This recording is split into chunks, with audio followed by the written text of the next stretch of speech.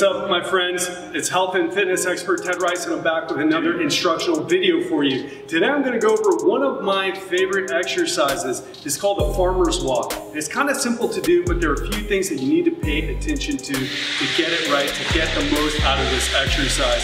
So first thing you need to do is get a pair of dumbbells, and don't go too heavy. Make sure that there's something that you can handle and walk with. So what we're basically gonna do is pick up the weights and just walk with good posture. I'm gonna show you how to do it, and then we'll get into some details.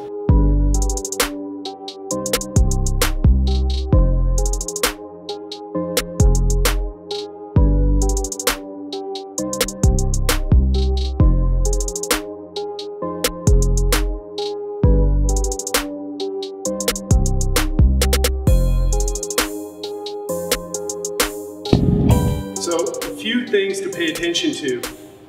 When you pick them up, you want to make sure you do a good deadlift. As you probably noticed, my back rounded a little bit. This isn't super heavy weight for me, because if I did that, I wouldn't be able to talk to you right now. I would have to wait like 2 minutes.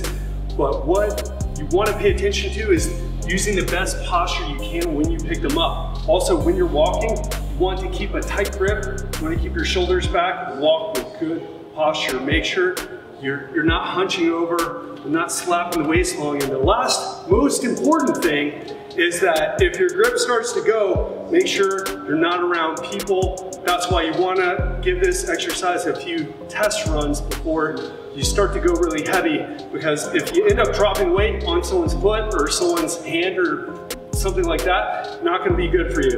Okay, gyms don't like that.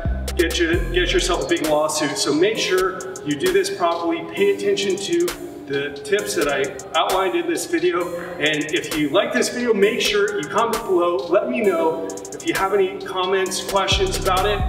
And if you're new to this channel, click that subscribe button so every time that I come out with a new video, you get it right to your inbox. Hope you enjoyed that, and talk to you later.